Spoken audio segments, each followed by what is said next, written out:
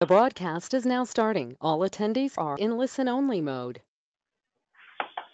Hello, my name is Mike Willett at the Intertribal Council of Michigan's National Native Network. Welcome to the NNN webinar series on cancer risk reduction in Indian country. This webinar is titled Obesity Prevention Using Multiple Approaches to Support Wellness.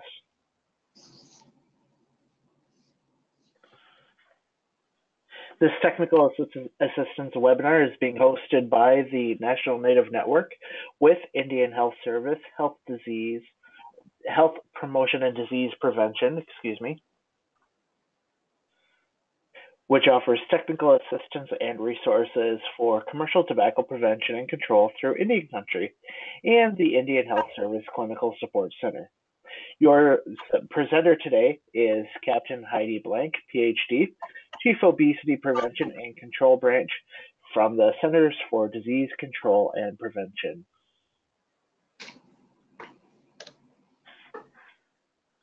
We're pleased to offer continuing education credits for participants in this webinar. No commercial interest support was used to fund this activity.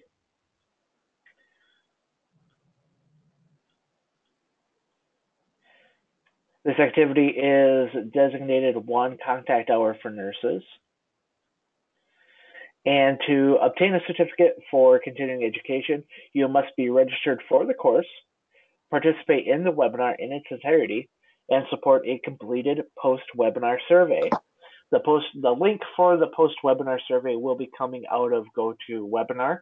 There will be a link sent to everybody's email address tomorrow, and it will click to a SurveyMonkey link, and if you just complete that and fill out your contact information, we will go ahead and send out a continuing education certificate.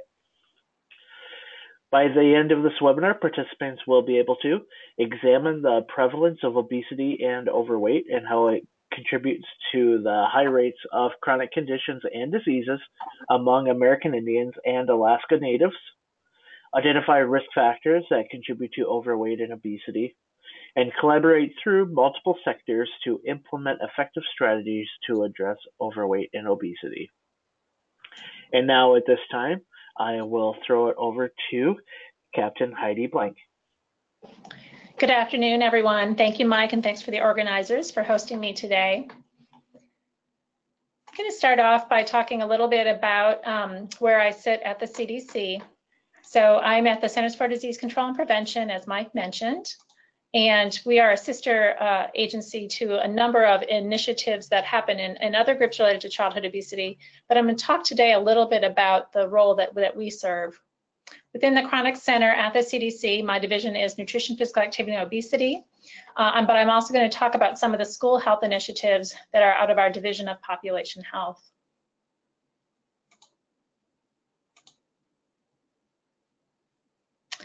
So in our division, we're a team of about 125 scientists, physicians, and prevention experts, really trying to lead the nation's fight against the health and economic burden of chronic disease. We work on promoting good behaviors such as nutrition, regular physical activity, stress management, more sleep. And we do this through trying to reach larger systems, so policy systems and environmental supports, so that people across the lifespan can improve their daily habits. And we do this through science to practice.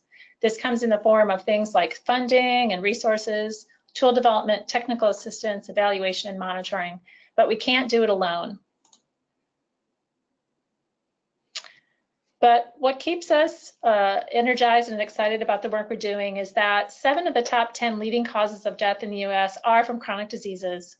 Unhealthy diets and a lack of physical activity, as well as areas such as poor sleep and poor stress management, do add to the illness, suffering, and early death linked to chronic disease.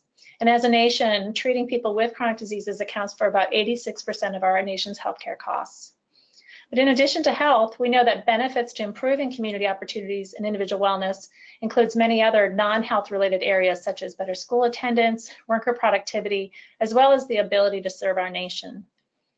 I've included a link here at the bottom to an infographic that we were able to co-release related to unfit to serve, which shows that obesity and a lack of fitness are actually decreasing the ability for young Americans to actually take part in careers of their choice. This could be such as serving in the military, becoming a firefighter, or a police officer. So again, we really want to ensure that every child is growing up to their potential. So as we think about that, we start off by thinking about getting a healthy start. So I'm going to talk a little bit about early nutrition, such as breastfeeding and the 0 to 2 age. I'm going to talk about how to maintain that through the toddler and school-aged years. Also going to talk about community and organizations where all families and adults spend their time, as well as ways to stay active and to learn about appropriate physical activity. As a big part of the learning objective today, I wanted to step back and talk a little bit about how public health defines obesity. So in our reports and in the materials that we publish, we talk about obesity using body mass index, or BMI. And this is a relatively simple measure of weight divided by height squared. It's inexpensive, but it is a screening measure and not made to be a diagnostic measure. In adults, having a BMI at or equal to 30 represents having obesity. But in children, we actually plot their BMI against a sex-specific reference standard that was created decades ago of children of the same age. I'm going to show an example of this using the graph on the right that is a representation of one of the CDC's growth charts that are often used in clinics and other healthcare settings. So in children 2 and older, we would take their height and weight, and we would actually do this plotting on a CDC growth chart. The example I have in the middle here shows that a 10-year-old girl who is 4 feet 5 inches and weighs about 120 pounds would have a BMI of 25.1. When we plot that against this growth chart again with age on the bottom here and that BMI, we can see that that girl actually falls in having a percentile here that we would call having obesity. So it's important to utilize these age and sex specific standards when we're thinking about childhood obesity. And as you can see here, being above the at or above the 95th percentile represents having obesity. This is just an overall slide to show as a nation where we are at. So this is data from the National Health and Nutrition Examination Survey, our large national survey, where we were able to get measured heights and weights. And you can see here that unfortunately all levels of children, 2 to 5, 6 to 11, and 12 to 19, are suffering from higher rates of obesity than we would like to see. We've kind of stabilized in the 2 to 5-year-old, looking at modeling related to that, but unfortunately we're still seeing these very high rates in our adolescent and high school group of 20.6%. When we look at data that's specific to American Indian or Alaska Native data, one of our data sources is the WIC-PC. This is data that we partner with the U.S. Department of Agriculture, and this is from the Women and Infants Children's Program based on data that they collect every 2 years. This data shows here among children in those agencies that the prevalence of overweight and obesity among children 2 to 4 years of age is about 37.5%. And as you can see from this bar chart of by race ethnicity, unfortunately, American Indian and Alaska Native children have very high rates, 37.5%. When we look at other data that we have on the same WIC participants, this is data that goes till 2014. I'll direct your attention to an area where I've circled. This is actually Native American children who are not part of the tribal WIC data, but actually living in other communities and being seen in community WIC clinics. You can see here that although they do have a high magnitude of obesity, the good news is that there's actually, we're starting to see a decline since 2010 in this population of having obesity. And then this is very specific data that USDA was able to share from the tribal WIC agency data, again, for those 2 to 4-year-olds. So what we saw in the earlier part of the 2000s, from 2004 to 2010, was that 8 out of 28 tribes did have a statistically significant increase in obesity prevalence among the toddlers, with only 2 tribes going down. But again, the good news is from 2010 to 2014, only 2 of the 20 to 29 tribes had this increase, and 6 tribes now had a significant decrease. So we think things are starting to go in the right direction, and we can talk a little bit about the solutions that are occurring in our communities that might be aiding that. And then in general, I wanted to share that from about 37 tribes that take part in the WIC-PC data, the obesity prevalence does have a high range from about 8.2% in the Oklahoma data to about 38.2% in the Ute Mountain. Before I go a lot farther in talking about obesity, I did want to step back a little bit and talk about pathophysiology. So when I was in grad school and in my early career in this area, when we thought about obesity, we thought that it was a little bit more of a cosmetic issue, that this storage tissue, we didn't really know that much about it. Over time, what we've realized is that adipose cells are very metabolically active, and that their amount, their distribution, and their secretory function really determines their impact on body function. So we know now that excess adiposity causes inflammation in the body, and that accumulation of fat within muscles and organs actually leads to dysregulation. So for example, fat in the muscle leads to release of a thing called myokines, and this actually can change then that muscle or organ's ability to have normal function. So insulin sensitivity, insulin resistance is an example of how obesity can lead to type 2 diabetes. And now we also are going to chat a little bit about what we know about obesity and cancer. In addition to these system changes, we also know that excess weight impacts the body structurally. So if we think about mechanical issues related to obesity, we think about joint and bone problems, as well as sleep apnea. So in general, we know there are a lot of health risks. In this slide, I just want to point out that having obesity during childhood increases both immediate and the future health risks. So from data and citations that we're able to bring together, we show that children who have obesity have lower self-esteem, higher anxiety and depression, breathing problems such as asthma or sleep apnea. It puts them on the path toward cardiovascular disease, such as having higher blood pressure, high cholesterol, toward the path to type 2 diabetes with impaired glucose tolerance and insulin resistance. As I mentioned, structurally can lead to some joint problems and also some changes in growth plates and growth. We're going to talk more about this, but as a child goes on, because we have data to show that most children don't grow out of this, we know that there are actually now 13 types of cancer that are related to obesity. And in general, we want our children to be happy. I'm a mom of two, 14 and 17, and so as I think about my children, I think about their health, but I really also am concerned about, their social, their emotional lives. So really, unfortunately, a lot of children with obesity do face bullying and stigma, and also report in studies lower self-reported quality of life. So as I mentioned, last year, our division and the Division of Cancer here at the CDC published for the first time a vital signs related to obesity and cancer. And this is on the heels of a large data review showing that we now have 13 cancers that are associated with overweight and obesity.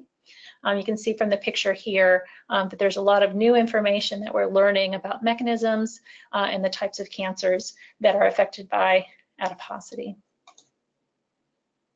This is important because I think overall the news has been that we've seen some reductions in cancers such as lung cancer that are not associated with overweight and obesity, so those that are related to more of tobacco products. Unfortunately, as you can see here in the middle graph, we have an increase of 7% in cancers associated with overweight and obesity. So a lot more to do to ensure that the public is knowledgeable about this. We also have data to show only 1 in 3 American adults has knowledge that there's some relationship between obesity and cancer. So in addition to the health benefits, we know that having our children be healthier, whether through nutrition, physical activity, and adiposity, we can improve school readiness. They have higher academic achievement. As adults, have less absenteeism and greater worker productivity.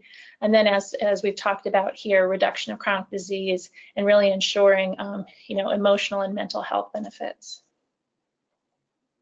I'm going to talk a little bit about the risk factors, and we're going to talk about them at multiple levels. One is really at that individual, family, social, and peer area, what I'm calling individual factors. So we'll talk a little bit about breastfeeding and parenting practices, diet, physical activity, sedentary time, sleep, and stress management. And then we'll talk a little bit more about the solutions because of the risk factors we all are being exposed to in our communities.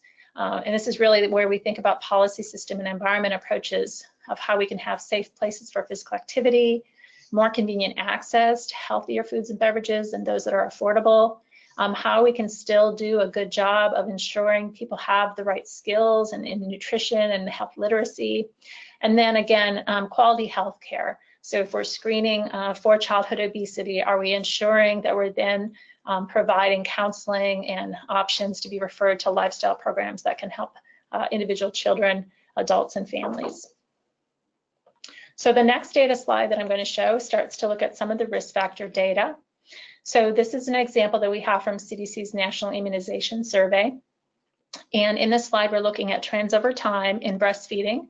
And so this is really initiation, so children who were ever breastfed. You can see in this data that the subgroup with the lowest prevalence of being ever breastfed are non-Hispanic Blacks. And then we have a little bit better data related to non-Hispanic whites and Hispanic. So with Native American populations here falling a little bit in between. Similarly, looking at children who are breastfed at 6 months, again, the data we have from Alaska Native American Indian population shows, again, a little close here to a little above 50%. So still, that's good news, but still more progress in ensuring that moms who have an intention to breastfeed are really able to meet that desire. We know generally that unfortunately fewer than 1 in 10 children eat the recommended daily amounts of vegetables in our country, and that we also have a ways to go in ensuring our high school students are physically active. So in looking at some of the specific data we have, so for example, here using the Youth Risk Behavioral Survey from 2013, we're able to look at data here by sex, age, and as well as race, ethnicity. This is good news in the sense that here we're seeing that Alaska Native and American Indian children are doing a little better than some of the other groups. But again, that's only 1 in 3 that are really meeting their aerobic physical activity. This is a pretty busy slide, but what we've done is gone ahead and in the data for American Indian, Alaska Native, gone ahead and put the prevalence here. So this is data that we use nationally to look at our Healthy People 2020 measures. So this again is adults engaging in no leisure time physical activity. And then this looks at across the years 2008 to 2016. You can see here again, we had a high back in 2008 of almost 1 in 2 getting no leisure time physical activity, and that's now gone down over time to 34.3% or 1 in 3. So we're actually seeing some positive news there that having no leisure time physical activity is improving. So we look at the data for those that are meeting recommendations, which again is trying to get about a moderate or vigorous data for 150 minutes. So again, this is one of the Healthy People measures. And so looking at the data from the National Health Interview Survey over time, if you look at the far right side here, we can see the data from American Indian, Alaska Native is about 43.2%. So again, more room, still needing about 57% of adults to continue to strive to that 150 minutes a week. Nutrition information is sometimes a little more difficult to find. This is a study, though, that was published this year and looking at daily sugar-sweetened beverage consumption. So we know that sugar-sweetened beverages are low in nutrients and high in calories. And there's data to support that they're related to obesity, diabetes, and other chronic diseases. So if we look at the far right slide here, we can see overall that about 1 in 3 adults who are American Indian, Alaska Native reported drinking sugary drinks every day. So this is more than 1. And then surprisingly, if we look at the data among those who report having prediabetes or no diabetes, you can see still 1 in 4 people with diabetes reported having this behavior, and almost half reported this who didn't have diabetes. So again, somewhat striking data to show a behavior that definitely nutrition professionals and other can bring about some awareness of the relationship of these behaviors to chronic disease. So we've covered kind of some prevalence of overweight and obesity. We've covered a number of the risk factors, but I also want to talk about risk factors farther farther out from the individual. And that's really to think about community-wide prevention as well as clinical interventions. This is a slide that we've adapted from John Auerbach, who at the time was a policy lead at CDC. And he kind of bucketed obesity prevention and management into 3 areas. So on the far left in number 1, we have what we'd call traditional clinical interventions. So this could be screening for things like BMI, physical activity, or food insecurity. Optimized care would include counseling. It could include being referred to something like a healthy weight clinic within the health system. More of what was termed innovative clinical prevention are more of what we think about when we think about the Diabetes Prevention Program or the DPP, or similar to that, we have DPP for kids, programs like MEND, Mind, Exercise, Nutrition, Do It, as well as ensuring that if screening happens for food security, that we're linking individuals to community assets for food security. And then that third bucket, or number 3, is what a lot of us at CDC do with the resources and public health grant programs here, which is community-wide prevention. So this might be in child care, or what we call the early care and education space, schools, communities, work sites, retail, faith-based venues. And so again, we'll talk a little bit about how that fits into a lot of the prevention initiatives. And then also, I think, as public health has evolved in the last decade, we're trying to understand more how community coalitions, community partners are also considering the social determinants of health. And so aspects related to poverty, housing, education, areas that we didn't talk about, such as, substance abuse and other ways. So how do we think about the larger context of the community as we try to drop in some of these buckets? So often in obesity prevention, we do think about these multiple levels, multiple sectors and settings where there are modifiable risk factors or obesity-related factors. So in some of the education and counseling initiatives, we could be thinking about the individual at this inner circle, but really people are connected through their families, through their clans, through their community. And so again, thinking about social networks, parenting practices, cultural gatherings and places where we're really coming together as families and friends. We think about the places where folks are often spending their days, whether that's childcare, schools, work sites, or here and there in the healthcare setting.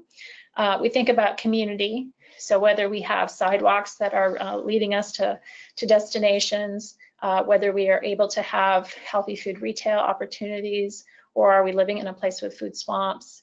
And then we think about these larger policies, programs, incentives that may come out of the government level. And so again, do we have appropriate transportation to healthy food stores? Are we having agricultural supports that ensure healthier foods are being grown and transported? How are we ensuring that folks are able to be on food assistance programs? So as you can see here, when we say we can't do it alone, it's because many of the behaviors that we're trying to support are based on the context of where a person is walking through their day and how they're interacting with their environment.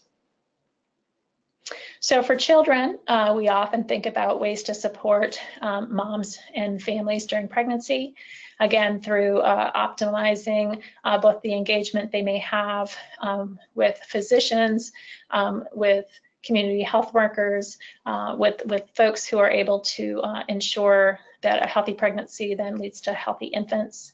We again think about the family and parental habits and ways we can support that. And then again, institutions. So once our children are off going to childcare in schools or their healthcare interactions, how can we make that the best? And then that broader community environment. So I want to start first here in thinking about getting a healthy start. So in the breastfeeding area, we do have a set of evidence-based practices that are supported in the hospital, really in those first few hours and days after birth, to really support moms who have an intent to nurse. One of the ways we do that is through the Baby Friendly Hospital Initiative. And part of that is also monitored by a national survey called the Maternity Practices in Infant Nutrition and Care, or MPINC survey. This really assesses the maternity care practices to support early initiation and breastfeeding. The nice thing about this survey is that it is a census. And therefore, each facility that fills out the MPENC survey is sent back their report. They're able to see how they're doing. They're able to see how their state or other jurisdictions are doing. So on the right-hand slide here, I'm providing data related to the MPENC scores. This is from the years 2009 through 2015. So the survey happens every 2 years. And in the good news, you can see here from the Indian Health Service, from the hospitals that are serving moms there, you can see this tremendous increase from a score of 54 in 2009 up to now a 91 in 2015, really showing that those supports have happened in the last 6 years. The tribal average here, outside of just IHS, shows about going from a 65 to an 84. And then overall here for both the tribal areas of the catchment and the Indian Health Service facilities, just this great improvement from a 57 to an 89. So that just shows the tremendous work that Indian Health Service, CDC, and others have been doing to really help ensure that our partners in these clinical venues are really supporting moms. In addition to those first couple of days, we really also need to ensure there's social support and community resources for moms once they leave the hospital, and also supportive workplaces. So we know that there are laws in place for large workplaces to have breastfeeding accommodations, those with over 50 employees, but we need to continue to work on both smaller venues and ways to have more breaks and safe places for moms to continue to nurse. In addition to breastfeeding, early child nutrition, when we say that, we really mean the 0 to 2 years of age. This is the time where a lot of parents struggle with early feeding practices. So we know that babies have a great system of hunger cues and satiety cues. And so we often need to really let them lead us in use of bottles or breastfeeding. So we know from data not to top off or to try to have children eat more than they are interested in. It also comes down to also ensuring that other caregivers, aunts, uncles, grandparents who are involved understand kind of the healthy behaviors and eating patterns. So we've developed a website here on infant and toddler nutrition that kind of walks through a number of areas. It's helpful for what people would call picky eaters as well. We know from data that babies and toddlers need to have a high amount of exposure to new foods, and so it gives some helpful tips for people not to give up when they're first introducing those first foods. The ECE, or child care area, early care and education, has really come forward in the last 8 to 10 years as a really important area to consider for childhood obesity. We know that nationally, over 60% of 3 to 5-year-olds are in childcare weekly, and over 11 million spend at least 30 hours a week there. So although parents and caregivers can really do their best, if our children are going to facilities like Early Head Start, or childcare centers, we've got a lot to do as a country to ensure that those places are as healthy as they can be. So as part of this, CDC and other partners have created what we call the spectrum to really think about what are the systems level improvements that can ensure obesity practices. So as a nation, we have a national guidelines that we work with for ECE centers, but we know that a lot of these things happen through regulations, quality rating systems, licensing, TA networks. And so we have a lot of opportunities, both voluntarily, through policy and through other approaches, where we can be ensuring that health and safety really broadens out to include things like nutrition, physical activity, and screen time. And I've included a website here. We also know that often children who are already struggling with obesity may not have as many opportunities to take part in programs that are structured for them. So at the CDC, we've been working as part of our CORD project, or the Childhood Obesity Research Demonstration, to really be able to package and have more of these pediatric programs for kids. Examples that are starting to appear in more places in our country include MEND, which is Mind, Exercise, Nutrition, Do It, as well as within the YMCA, the Healthy Weight in Your Child. So I've included a link here that'll show a little bit more about how to optimize childhood obesity management. Similarly, for that school-aged youth, the CDC School Health Branch does quite a bit of work with USDA and Department of Education as a three-legged stool here to ensure that nutrition, physical activity, obesity are really thought about to really ensure that our children are as healthy as they can be. And again, a student really sits embedded within her home and families, the school, and the community. So again, we've got multiple layers for us to think about how to approach obesity prevention. And as a group, we've really moved to what's now called the WISC model. So the whole school, whole community, whole child framework. Again, really not separating the child from these other environments. And so we know that healthy students learn better and that health behaviors link with lower risk of obesity. So I've included a number of resources here to ensure that folks are aware that we have certain areas where we really each can wear the hat of either as a parent, as a PTA member, as a wellness member, as a board of health, or a school council member. So we can think about things like the wellness policies. We can do self-assessments on how well we're doing, such as the school health index. We can use the health curriculum tool or the HECAT to look at the types of nutrition, physical activity education that are being supported in the schools. And then there's evidence-based interventions for schools. I've listed 2 sites here that often are looked at. One is the UNC Center for Training and Research Translation, where you can find a number of initiatives related to schools, as well as the SNAP-Ed Toolkit, which again shows evidence-based interventions and has materials that show how to implement these. Another initiative that is still active is the Salad Bars to School initiative. So during the last administration, we were able to work with the First Lady on a partnership related to salad bars to schools. There are over 5,300 salad bars at this point that have been placed in schools, with over 274 schools still waiting. But this is still an active campaign. So if you have schools that are interested in taking part, you can check out this website and see about the application process for that. So in addition to that childcare and school environment, we also think about our communities quite a bit. And so as CDC, we work on what we call healthy food environments. And again, this is again thinking about our partners and the places where people spend their time, like work sites, hospitals, food banks. And then I'll spend a little bit of time here getting into more of that and the physical activity environment. So a few years ago, we did publish a guide to strategies to increase the consumption of fruits and vegetables.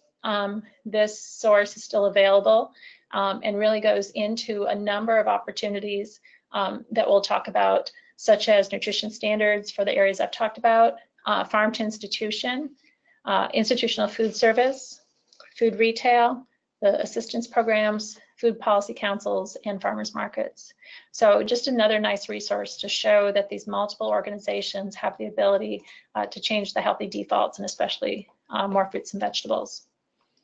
A big initiative we've taken at CDC is to think about how to learn from what we're doing here at a federal level. So we've published in 2017 the Federal Food Service Guidelines for Food Service Guidelines for Federal Facilities. Our first phase of this was in 2011, where we worked with the General Services Administration to put out the first version of these.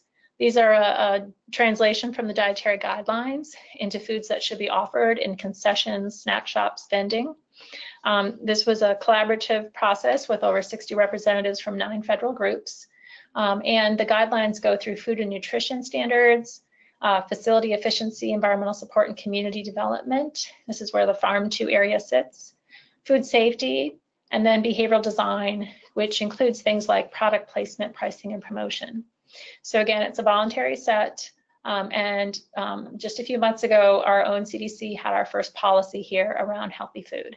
So it's often, I consider it a stealth health approach about how to really ensure that when we're purchasing foods for these large venues, that we're including healthy options. In addition to fruits and vegetables, whole grains, and some of the other food areas, I did also want to talk about food insecurity. We have a number of data sets, including USDA, that shows household food insecurity.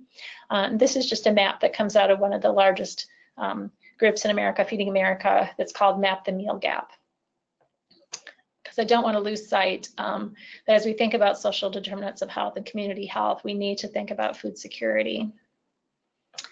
So this is a model that's adapted from Hilary Seligman and Dean Schillinger. It was published in the New England Journal, and Feeding America's looked at this as well. As we think about the cycles of food insecurity and chronic disease, we think about where are the places, these layering on of approaches that can benefit food security and wellness. So in our outer spheres here, we see things like community interventions, clinic-based interventions, hospitals, and policy. We know that the individual sits within a social environment and policy area here, and that unfortunately people who are struggling with food security are shown to have higher admission rates for emergency rooms, have higher concerns and issues with medication and being able to be medication adherence because of concerns around food, and then just problems that arise from issues related to cost of food, housing, and others. So just a diagram that again kind of shows that people with food insecurity often can really have worsened health impacts because of this. So as a public health agency, we wanted to understand how clinics and communities were really combining interventions to address food insecurity. And so this last year, we published a paper that's in Preventing Chronic Disease, where we assessed 20 promising initiatives. So folks self-nominated to have us do interviews to understand how they were going about addressing food insecurity. So again, often this was through a health system who either had used screening tools and then either had a platform such as a referral or a list of food resources in the community. Many had a patient navigator or case manager that was able to help individuals obtain food assistance applications or charitable or emergency food. And so the paper, I think, just points out the number of ways that are starting to crisscross in the nation here to think about food insecurity as it relates to chronic disease. And for those who do work in the clinical setting, unlike the USDA metrics, which are household food insecurity, these two questions, which are called the hunger vital sign, have actually been used now in a number of electronic health record approaches. And this is really, again, individualized to whether they were worried about food would run out before enough money and what they bought didn't last. And so these have been validated against the larger screening modules and seem to really work well in the clinic setting.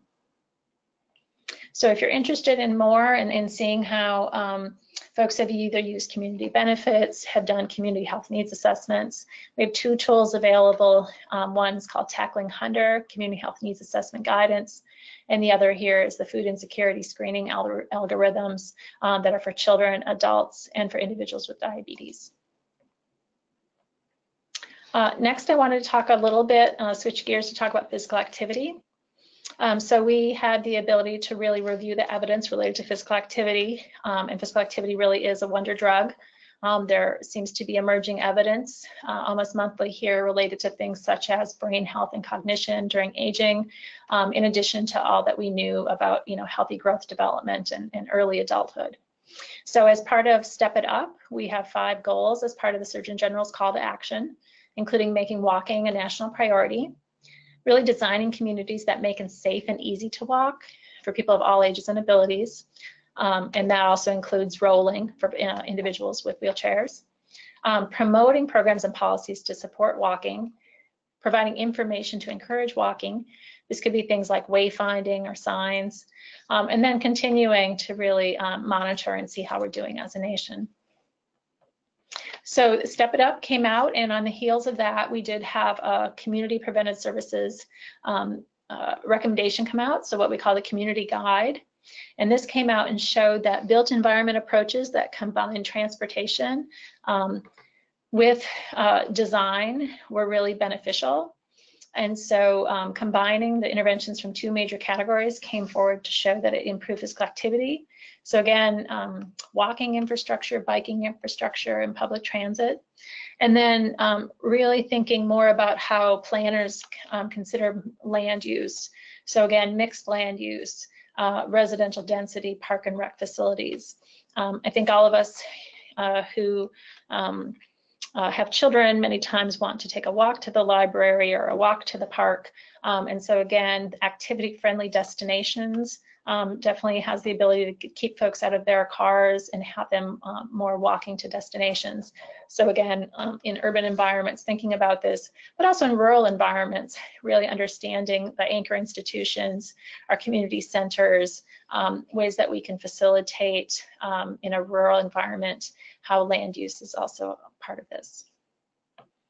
So again, you know, public health can't do it alone. We have very little money as public health for these initiatives, so we have to think of it as a broader community. So again, transportation, land use, and design, the park and rec area, how they fit in, education, such as if schools are anchor institutions, are they able to have shared use agreements in place so that people can use the track, that we can do silver sneakers on the weekend, so we can really ensure that it's easy, an easy opportunity to walk. Again, chambers of commerce, businesses, and others who can take part in this. We have a lot of nonprofits and others who have an interest in walking. Faith-based organizations, again, really involved in supporting families.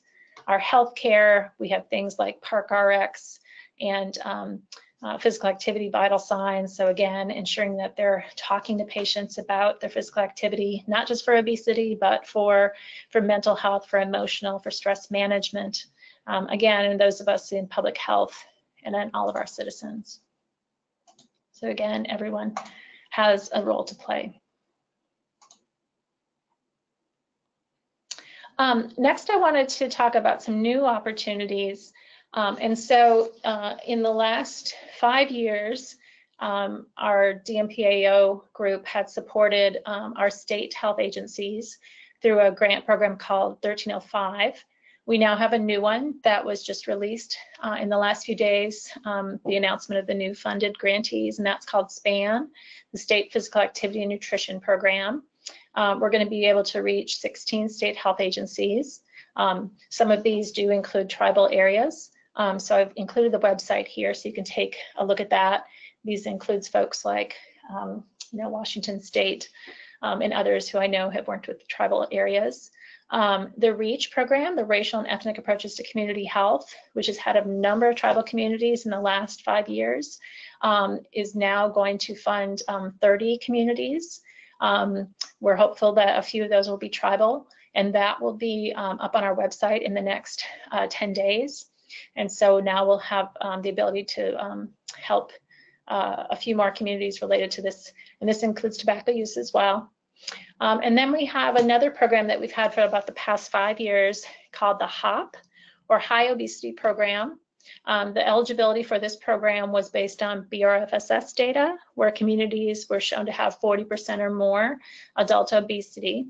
And so I know, for example, this was just released in the last week, that one of the example of those 16, and these are land-grant universities, is that the University of Wisconsin, their community-based initiative is in Menominee County, which is a tribal area. So again, I think there's going to be some new opportunities again for individuals living in these areas.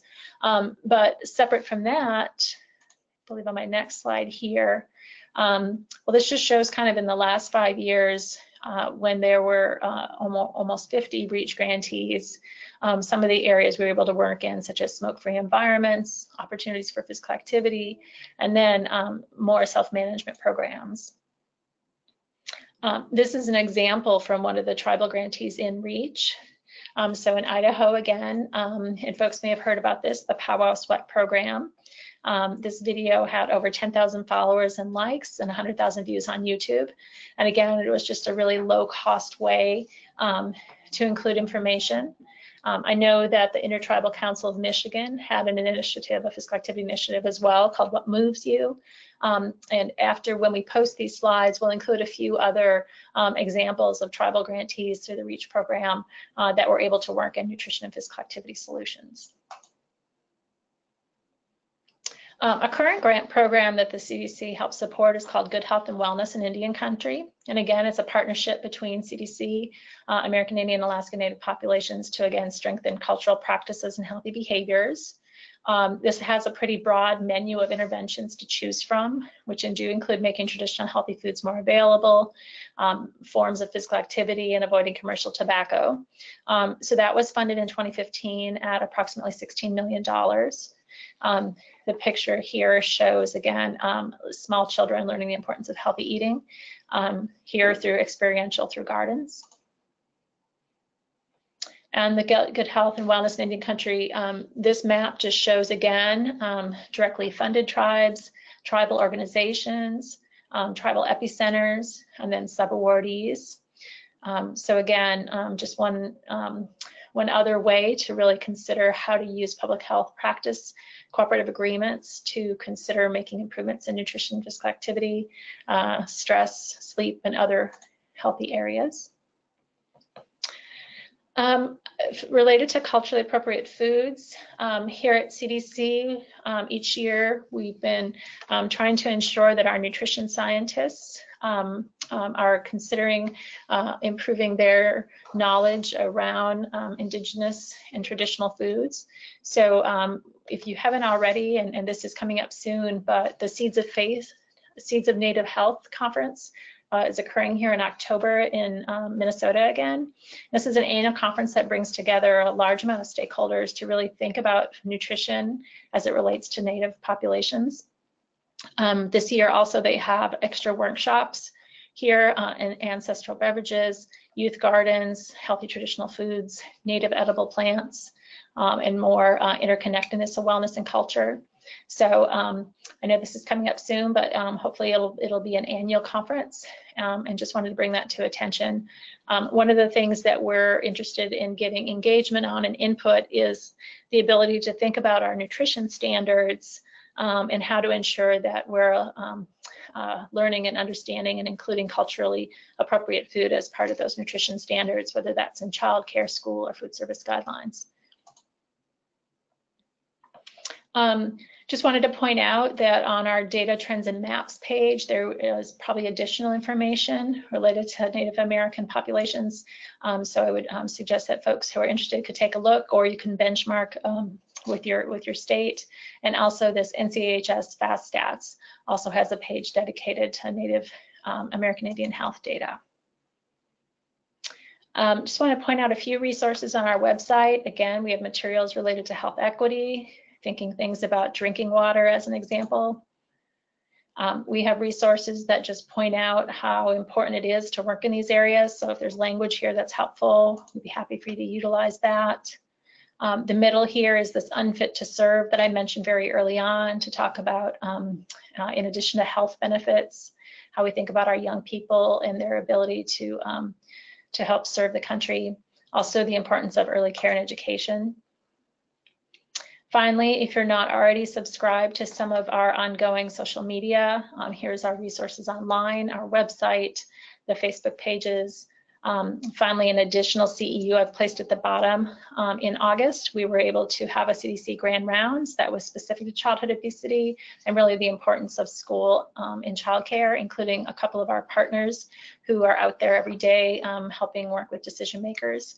So that's a 1-hour CEU for individuals who would like to take part in that. And thank you for your time. Alrighty, thank you, Captain Blanck. And at this time, we'll go ahead and start taking some questions. If you have any questions, we will take them up to the top of the hour just to respect everybody's time that's participating in the webinar. So up until 4 o'clock Eastern, we'll for about the next 11 minutes, we'll take some questions.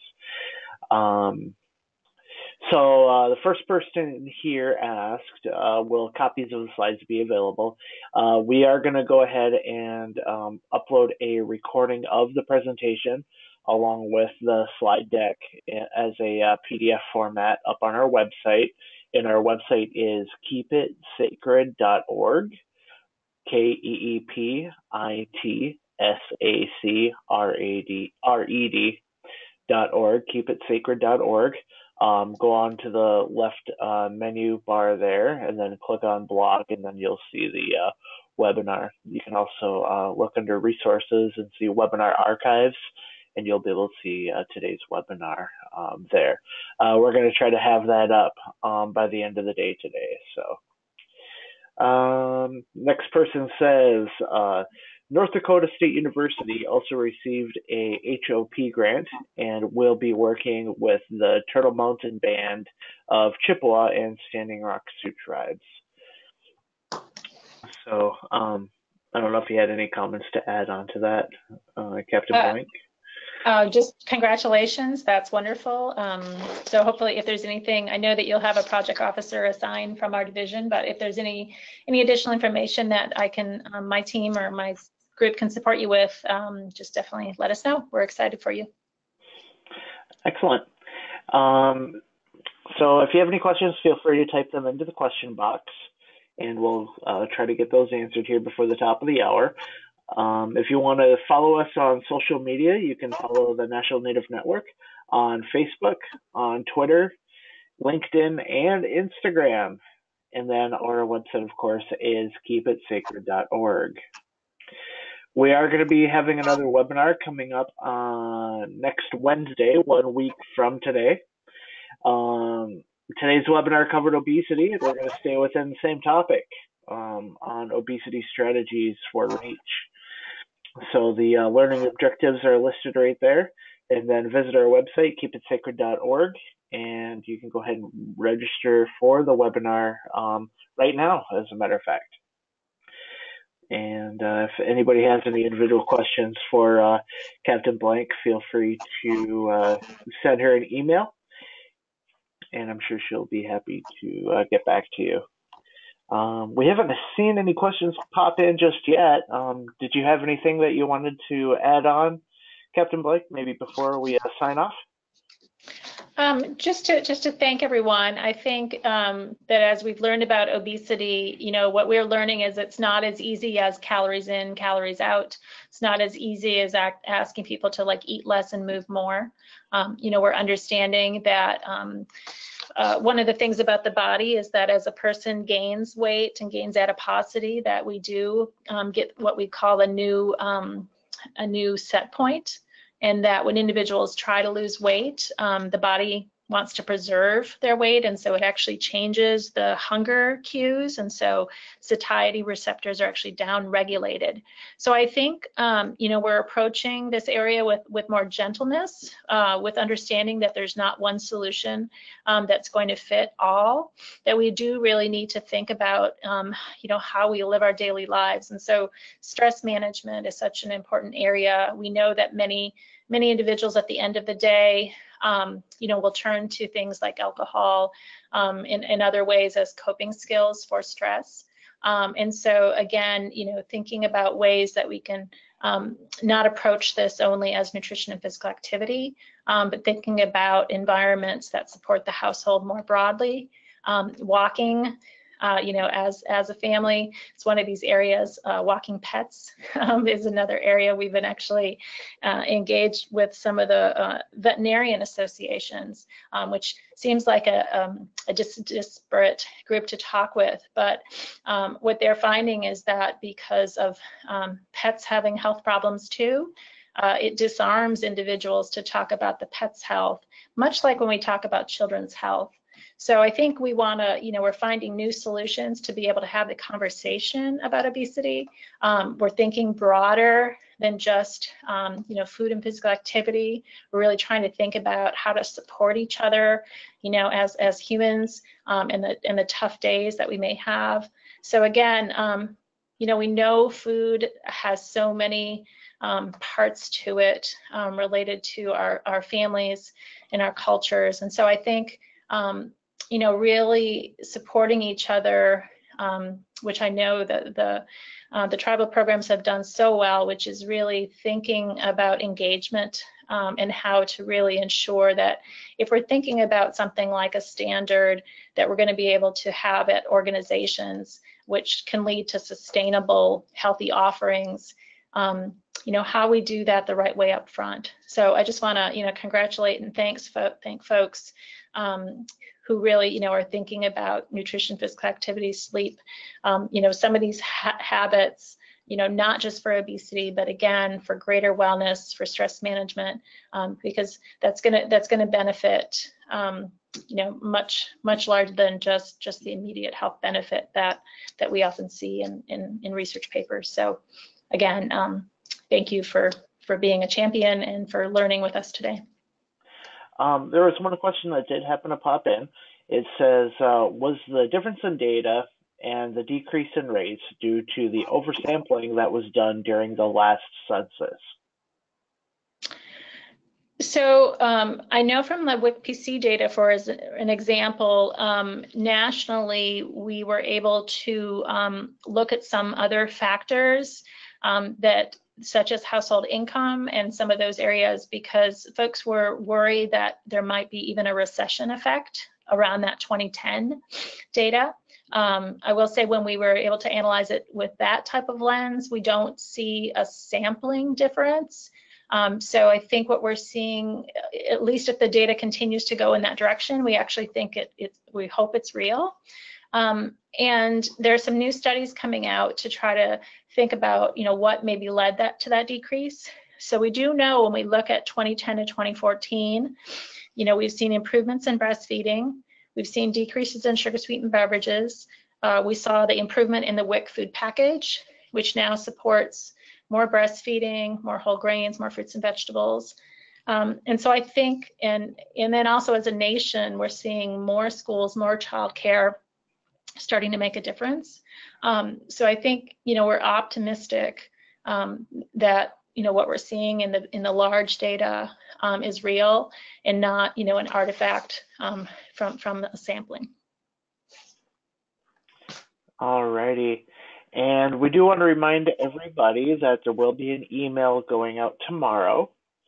It'll be about 24 hours from right now, that will have a link to get your continuing education units. Just fill out the survey, let us know how we did, fill in your contact information, and then we will get a CE mailed out probably within about a month.